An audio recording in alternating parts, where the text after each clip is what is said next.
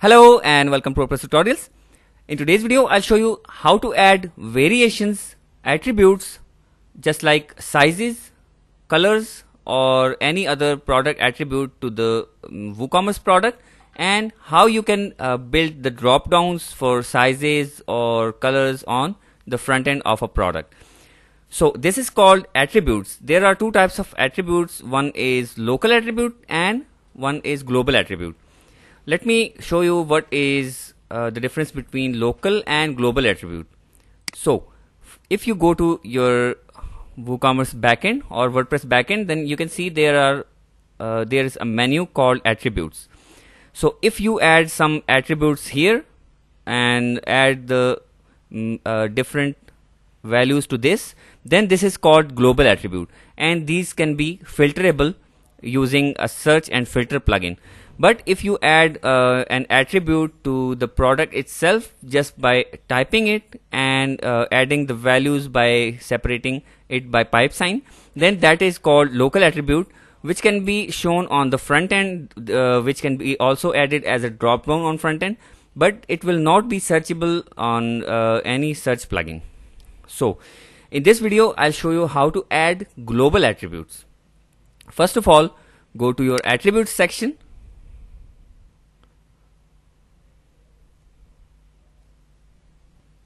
As you can see, currently I do not have any attribute, so I'll first add one attribute, which will be size, and I'll click enable archives, which means it will build a taxonomy for that, and you can add it as a filter on front end.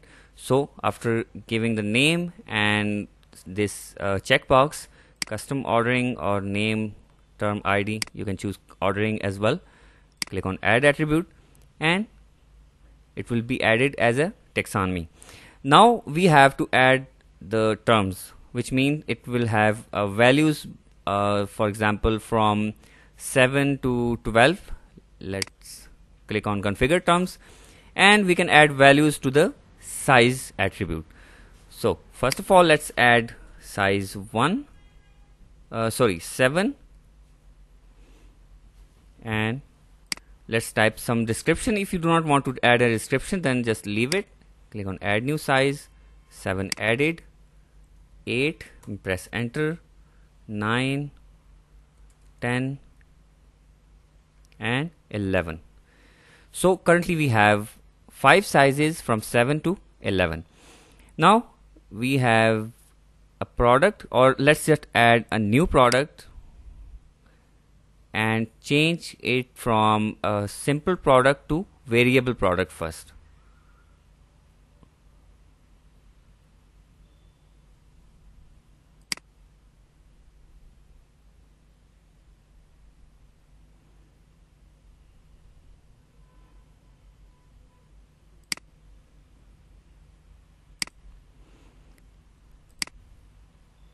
Okay, it will now have a new tab which is called variations.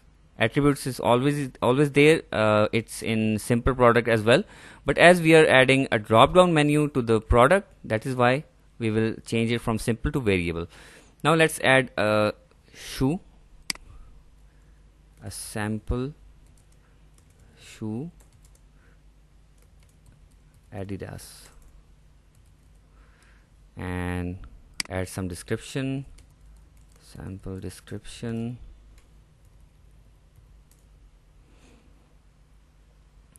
some short description,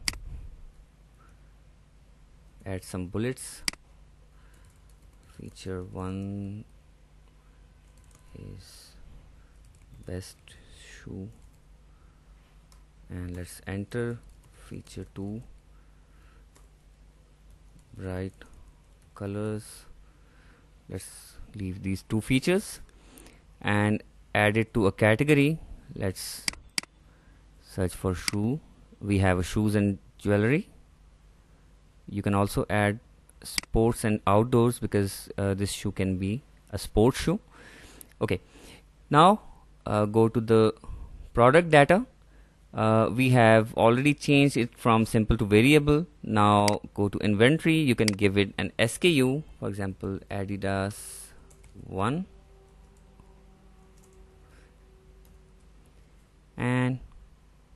Go to attributes now. Okay, there are two types of attribute which I already told you. For example, if you see here, you can add an existing attribute from here, or you can add a local attribute, for example color, and then add color blue, then pipe sign red, yellow. So this is an example of a local attribute. But if you choose it from the global attribute, then you will see it like this. The name is not changeable and the value is also not typeable. You can just click here and choose which sizes do you have for this, and it will be available. The size can also be a local attribute, but as we added to the global and we want it to be searchable, that is why we added it as a global attribute. So you can see here is the difference between local and global attribute, but if you save it, it's visible on product page and also used for variations. So if you go to the products page, let's just publish this product, and if you go to the front end of this product, then you can see that there are two attributes and you can see no difference from here: color blue, red, yellow, size 10, 11, 7, 8, 9. So this is also okay if you can add local attributes, but there will be a problem when you add filters using search and filter plugin or any other plugin. Then that will not be searchable if you add it as a local attribute. So now come to the variation section, and we have we can generate variations. Like we will generate all variation, the combinations of colors and sizes. Currently you can see there is no drop down here. So if you come here, there are 15 variations: blue with 10 size, blue with 11, 7, 8, 9, 10, 10 with red, 11, 7, 8, 9, 10 with yellow. So 3 colors and all 5 attributes, all 5 sizes for each color. And you have to add prices for each color separately. Even though if there is the same price for all of these variations, you must have to add price to each of these variations so that it reflects on the front end. Let me add them real quick. So we added blue with all sizes. Let me show you what difference will it make if we do not add all these other variations and just the blue with all sizes. If you come to the front end, refresh the page, then you will see 2 drop downs here. There is a price 33, but if you want to add, it will not be added to cart because you didn't choose any of these variations. So first of all, let's add blue and choose any size, and you can see add to cart is now active.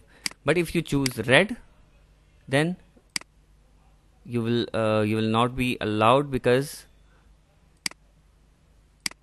we do not have prices for some of these. Yes, if you choose blue, you can see all sizes, but if you choose red, then there is only one size 10 because we only have a price for red and 10. But if you choose red and 9, you add value for this. Let's add 44 for red and 9, and let's save the changes and go to sample product and refresh it.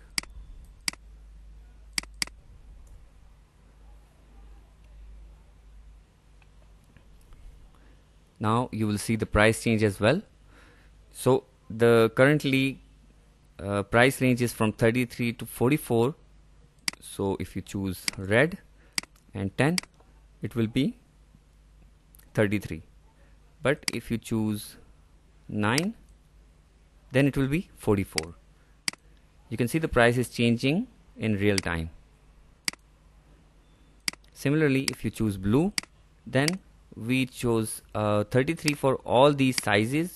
You can add different price to different size or color combination.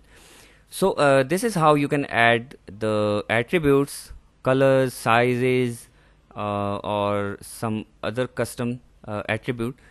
And this was the difference between global and local attribute. So I guess you learned something from today's video. Please give this video a thumbs up and please subscribe to my channel and you will not miss my future videos. Thank you.